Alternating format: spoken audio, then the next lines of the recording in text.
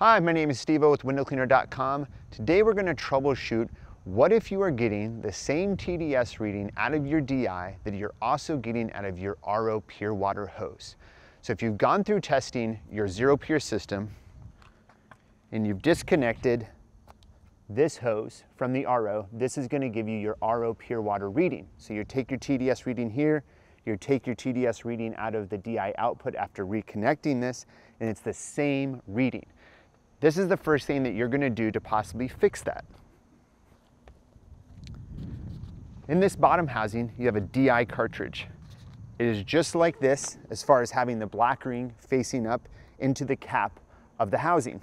One thing that can happen either in transport or in use, maybe with a booster pump or just anything, there's a lot of possibilities.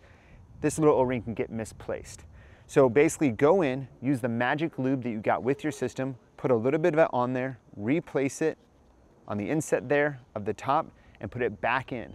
Most likely by doing this, you will see that TDS reading go back down in between 0 to 10, making pure water again. If you have any questions about the DI cartridge, comment below.